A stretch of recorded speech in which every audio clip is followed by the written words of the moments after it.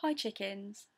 Lately, I have learned some big lessons about letting go and about the fact that worry doesn't really get you anywhere. Worry without action. Worry when it's just anxiety and it's in the pit of you and it's not actually doing anything productive and it's not allowing you to act. It's just making you sit there all curled up tightly in a knot and kind of stewing is not productive. It is a huge waste of energy, and you would think by now I would have learned that lesson, but I do feel lessons come to you in different ways at different times, and they make you realise different things each time they come along because the situation is always different. Sometimes it's about money, sometimes it's about a friendship or relationship, sometimes it's about your spiritual growth, whatever it is, a creative project. And each time you have to realise anew that worry and anxiety and stress over something without action and without productive forward motion is pointless, and it's draining you, it's exhausting you. Recently, I've been seeing on Facebook a lot this picture going around and being shared a lot, which says something like 90% of the things you worry about never actually happen. And whether or not that's true, whether or not the things you're worrying about are kind of candy floss things that are never going to materialise, or whether you actually worry a lot about death, which is of course completely inevitable, I think either way, the message is clear that worry is actually not productive. Worry is going to keep you in stagnation. And I think that's something that I've realised. And letting go of worrying about something is extremely liberating. And I think it comes from really recognising what is in your control and what is not within your control. You can very clearly divide a problem down into those two things: what you can control, what you can take action for, and what is within your remit, and then what is absolutely inevitable, or what is immovable, or what is impossible, or what is definitely going to happen. And once you've actually released your worry over the things that you can't do anything about, then you can start really getting down to what you can do in the here and now to improve your situation, what your power will allow you to do. And your power will always allow you to do something to improve, to strengthen, to fortify your boundaries, to fortify your core being, to live in alignment with it. There is always something that you can do. There is always an option. And those big, immovable, impossible things, that inertia that comes from inevitability, you need to let that go so that you can act in the here and now on something that is really within your remit and is really realistic. So I suppose that's what I wanted to say, really. I guess I've had a few worries lately about stuff that is out of my control and that is happening. It is happening regardless of whether or not I worry. And the more I worry, the less I feel that I can really get things done that are within my control and can make me feel better about the situation and can make me feel productive and as though I am acting in my own interest. So worry really is a huge enemy, and I think that's true for a lot of people. I think worry and stress and anxiety and sitting there kind of riddled in your own angst is a huge problem because it's just a waste of energy. And that's something that I've had to really accept. I think that letting go, which is really what I'm talking about here, that feeling of release, that feeling of just letting go of those things that are out of your control, really comes from not attaching too much emotional weight to one specific outcome. And that's something that I feel I've done for a lot of my life. I think even when I did become a very spiritually centered being, which probably happened around the age of 21, I think, and I'm 28 now. So I feel I've been reasonably spiritually centered for almost a decade. I think that even after that transpired, I still clung on very tightly to one specific idea of an idealised future or an idealised outcome. And the emotional weight that I was throwing behind that idealised outcome rendered me unable to recognise that I could be independent and content in the moment. It's never about the moment when you attach too much weight to one future ideal. It's never about the moment when you believe that a feeling can only be obtained through one specific goal, one specific outcome, one specific achievement.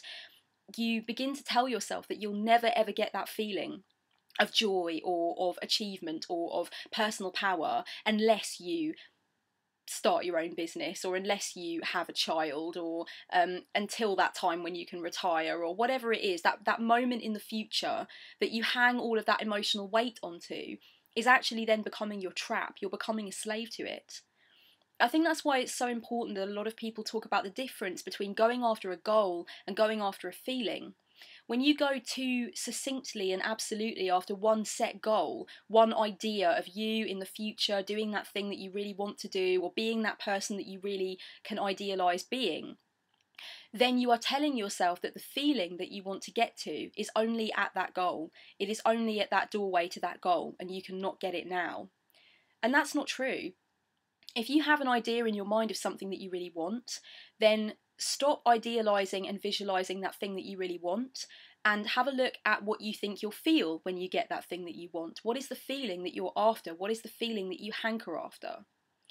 And once you've separated the feeling from the goal that you have in mind, or from that one vision of yourself or your future that you have in mind, then you can start to work out at least 10 other ways to get that same feeling, and to get it much more immediately, and to get it much more simply, without looking at 5 years in the future or 10 years in the future and thinking that you're going to be essentially not content until that moment. Because I think we do ourselves a huge disservice by attaching feelings too completely to specific goals. And it's definitely something that I've done, and I see my friends doing it, and I think it's very dangerous, because I think feelings are actually a lot more simple and boiled down than we think they are. We think that they are attached to some thing that we can't do right now, or we can't be right now because there are too many obstacles in the way. When in actual fact, when we break the feeling away from the goal, the feeling itself is actually simple. The feeling itself can be gotten to in a number of different ways. For example, recently I really, really wanted to give my brother a massive chunk of money, which I actually just don't have at the moment. In the past, when I've had my financial ups and downs like everybody, and in the past, whenever I've been financially secure and financially viable, I have given away money to my family. I've always made sure that my family were taken care of, and that's something that I really like doing. That is something that makes me feel content. My brother is at a bit of a transitory stage in his life at the moment, and I would love to just be able to give him a couple of grand to start him off on the next leg of his trajectory, but I can't do that. So instead of worrying about it and instead of being angst-ridden over it, I actually broke the feeling away from the goal. I broke the feeling away from that idealised image of giving him all of this money, and I thought to myself, okay, what do I want to feel about my relationship with my brother? What is it that by giving him 2 grand, I feel that I'm going to be able to get emotionally, that I need to get? And what I realised was that I just needed to help him. I wanted that feeling of being there for him and being able to help him stabilise through this difficult time in his life. And I started thinking about other ways that I could do that didn't involve finances, because at the moment that's not an option for me. So I decided to write him a 2,000-word letter about my own breakup from my first love. You know, that's kind of what he's going through at the moment. He's broken up from his first serious girlfriend. They just moved in together 6 months ago, and now, unfortunately, the situation has changed and it's all over. It's a very difficult time for him. It's scary for him. And so I decided to sit down and write down all of the advice that I had, all of the tips that I had, all of the experience that I have harvested, and give it to him, to show him that I love him, that I've been there, and that he will survive. And I think that letter actually did more for him than 2 grand ever could, to be honest. And it was only once I let go of that one idea that I had in mind, of that one way that I could help him, and actually started branching out into other stuff that I could do, stuff that I can do now, stuff that doesn't cost anything. That's when I realised that there are other ways to get to that feeling that we attach to that goal. If that goal isn't possible, there is another way to get the feeling, which is possible in the here and now. And ironically, I feel like once we've actually gotten that feeling from something simple that we can do now, that doesn't require for us to worry over something that we don't have, it's then that our life expands. It's then, once we've done that thing, that we actually, I suppose what I'm talking about is the law of attraction. We actually invite things towards us once we've done that thing that's helped us harvest that feeling that we convinced ourselves we couldn't get because, you know, it's a million miles away in that place in the future when I have 2 grand. No, it was there for me right then and there. It just took a little bit of time and emotional energy, and I got the same feeling, and I know that he really got something out of it, which was the crux of what I wanted. It was the important thing for me. So, you know, I do think attaching too much emotional weight to one outcome can be very dangerous. I think the same is true of career and work and thinking about things that we would like to do to make a living that kind of feed us at soul level. I think sometimes we can end up resenting what we're doing in the here and now so much more because we convince ourselves that all of our contentment is based in that one abstract point in the future, in time. and we can never have it now. So we need to let go. We need to actually split it up. You know, we need to first split it up into what we control and what we can't, and then we need to split it up into feeling and goal. Because I guarantee you 9 times out of 10, the feeling and the goal are actually not synonymous with each other. They're not. You know, you can get that feeling in another way. I think a lot of time mindfulness is hugely underrated, and mindfulness, of course, has gone far and beyond Buddhism now. Mindfulness is something that we all practice. We're encouraged to practice it. We talk about it all the time, no matter what kind of path we're on. Just appreciating and watching the unfolding moments of life, and actually also zooming in and savouring certain moments too, is a huge way to let go and to release and to stop worrying about things that can't be changed, or to stop worrying without actually throwing any action behind it. Mindfulness is just kind of a passive observance without any emotional weight placed on anything particularly, but just observing the moment. And then savouring is the part of mindfulness which is so interesting, which positive psychologists talk about quite a lot. But they talk about actually zooming in on one very enjoyable part of the moment and actually savouring it with the 5 senses, actually putting a microscope over it. So for example, if you're out in the garden and you see a bird in a tree, you can zoom in on that bird in that tree and just enjoy the moment that you are having, discovering that bird, watching its behaviour, and perhaps understanding that you are interconnected with it if you're anything like me. Savouring is about making yourself your favourite beverage and actually just sitting there and enjoying it in the moment, savouring it, savouring the taste of it and the smell of it, the flavour of it, how it feels when it goes down your throat and hits your stomach. Savouring is just about amplification of the moment for your own enjoyment and to actually feel alive and to feel that you're in the here and now. I think that savouring is something that I've advised to a client a lot lately. I just finished a month of intention with a client of mine, and I realised that, you know, talking about savouring with her rather than talking about mindfulness was the crux of what could be placed into her practice that would make the real difference, that amplification of the moment and that intensity that comes with just picking apart and dissecting that one moment of joy as it unfolds, not to hang on to it, but actually just to permit it to make you feel more like you're in your own skin and more like you're part of the earth. Another way I think people need to let go, something that they need to utilise in order to let go, is to see themselves as wise. I think very often when we worry and we're really anxious about something, we don't see ourselves as wise, we see ourselves as foolish. We think about everything that we don't know yet, or everything that we can't work out, or everything that we are unable to produce or unable to harvest for ourselves. We don't celebrate enough our past experiences. We don't think about how much we've actually learned.